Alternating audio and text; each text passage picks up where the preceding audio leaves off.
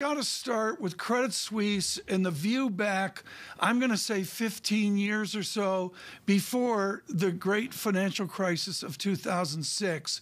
And it has been an abject value trap and an abject failure. You've been directly involved in this. You have been patient. David Herro, have you run out of patience with the gnomes of failure in Zurich? Well, not at this stage yet, because there has been wholesale changes at the bank from the board to the management down. And I think we need to see what the new people who are involved with the bank, both from the executive management committee and the board of directors, can do to turn this around. There is inherent value within the business, and I think these people should be given a chance to try to create this value and sustain this value.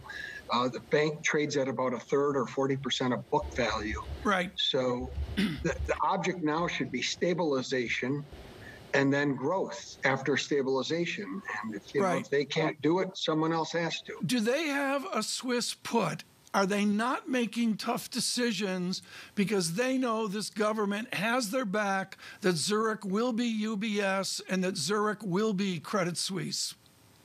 I would hope not, by the way. I'm a believer in free market capitalism, and there shouldn't be any protection. If they can't do it and someone comes in to make an acquisition to all or parts of the business, I think that should be allowed to happen. Now, there's talk that if someone does bid, they will give UBS a chance to do some kind of a deal combination. But I would certainly hope that is not the case. Is Europe even ready for big cross-border bank M&A? I don't think you can have cross-border bank M&A in Europe on a wide scale until some of the rules and laws are changed. At some point, this may happen, but you still have fragmented banking markets, which it makes it non-conducive to cross-border. I think there is a possibility for some on an isolated levels and basis, but at this stage, you still need regulatory evening out that would make it more conducive to cross-border M&A. On the other hand, a company like Credit Suisse has a huge private wealth management business, which is now bigger than their global markets investment banking business. And for any big global bank that wants exposure in this lucrative area, you would think Credit Suisse would be an attractive asset.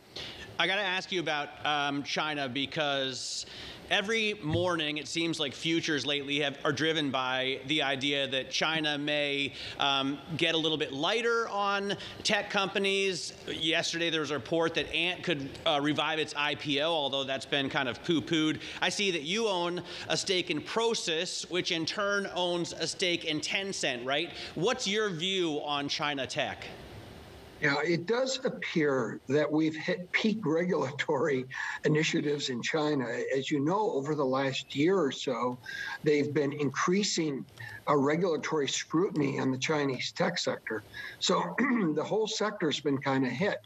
We also own some Alibaba as well, and both these sectors have been hit. But we believe that even with this additional regulatory scrutiny, now, keep in mind what's happened is these businesses around the globe have grown much faster than the regulators' ability around the globe to regulate them. And China's kind of taken a first stab.